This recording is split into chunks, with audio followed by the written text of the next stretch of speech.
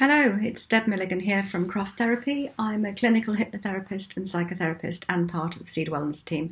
And I'm here today to talk to you about ways to help you reduce any anxiety you might be experiencing during this time of lockdown. Although we can't choose to feel anxious or not, we can choose how we take care of our mental health. So just like with our physical health, we do have choices about what we can do mentally to keep mentally and emotionally well and prevent worries and anxiety becoming overwhelming. We all worry, it's a natural part of being human, but if our worries become too much and negative thoughts start to take hold, our anxiety becomes heightened and our overall well-being suffers. So what can we do to help ourselves? The better we understand our anxiety, the better we can deal with it. It's a biological reaction to fear, a basic survival mechanism designed to keep us safe. But when we feel threatened, we tend to adopt certain protective behaviours like avoidance or withdrawal. These might help us feel a bit better immediately, but in the long term, these behaviours increase mental health difficulties as we lose confidence in our own abilities. So the main message I'd like to give you today is make your mental self-care an immediate priority. If you're feeling stressed or experiencing anxiety, ask yourself what you can do today to think and feel better about being in your current situation. Remember, anxiety is a completely normal response. It's just maybe happening at an unhelpfully raised level. So if you have some tools and techniques ready, you can prevent this spiralling out of control to a harmful level and feel better instead. So if you're experiencing anxiety, here are a few tips to quite literally change your mind about feeling anxious and help yourself back into a more comfortable state. So the first thing I'd say is recognize and get to know your anxiety or anxious feelings. Don't fight them.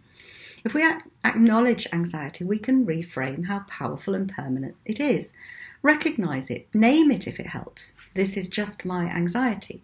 Notice any physical feelings or any specific emotions that might be triggers. It's all helpful in understanding what affects us.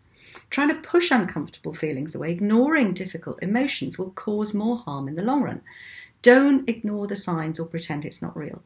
Far better to accept this is happening, learn to recognize the symptoms and what happens to you mentally and physically, so you can then do something positive to improve how you feel.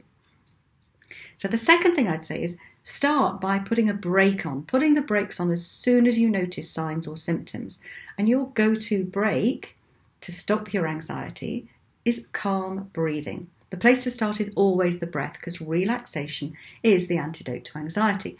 If we're feeling stressed or anxious, deep, slow breathing will help us calm down physically and mentally. You may already know some calm breathing techniques. They're worth learning because they work. Calm breathing sends safe messages through our nervous system, switching off the unsafe signals and reducing anxiety responses. If you haven't learned any specific techniques for breathing, don't worry. All you really need to do is simply focus your attention on slowly and evenly inhaling and exhaling. This will help slow down your heart rate and recenter your mind. Once you've successfully applied the brake to stop you heading in an unhelpful direction, you're ready to move your thoughts in a better direction, helping you back to a calmer, more comfortable state. So the next step is bring your worries into the moment or right now and add a phrase starting with but to allow the potential for things to change.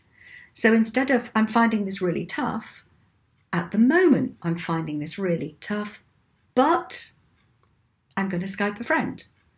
My anxiety is making my heart race. At the moment my anxiety is making my heart race, but I can go outside and walk around the garden. You'll help the cause of the anxiety to become temporary and able to be changed and turn your focus to what you can do or feel instead. The next thing I'd say is reframe the anxious thought by making another small change. Swap I am for I feel. Simple but really effective. It moves the feeling or the judgment of yourself or your situation from one that feels constant to one that feels temporary. Notice the difference when I am anxious changes to I feel anxious. Because when you use the phrase I am, your statement becomes your reality. You embody that thought, you become it. I am really depressed being stuck at home. I'm missing being separated from friends and family. You become that worry when you repeat things like this frequently. But like I said, feelings come and go. So if you're saying, I feel sick and tired of this lockdown, you let the feelings become temporary. You have the option not to hang on to them, to move past them, rephrase them or let them go. It gives you back control. So finally, express your feelings, all feelings, but particularly the difficult ones. Open up, don't close down. If you have someone to talk to, talk. Particularly important as a parent to show your children the importance of talking about feelings. If we don't show them we can be open, how can we expect them to be? What messages are we giving them? And if you have nobody at home to talk to, there are still things you can do. Call or text a friend or family member and tell them about how you're feeling and ask them how they're feeling. And even just write your fears down, read them out loud. Putting your worries in writing can help you manage your symptoms and challenge negative self-talk that's often associated with anxiety.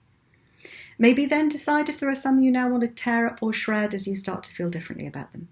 You might even decide it would be beneficial to talk things through with a professional therapist who specialises in anxiety. So remember, feelings of anxiety are normal, but there are many things you can do to feel much better, and these are just a few. Thank you for listening.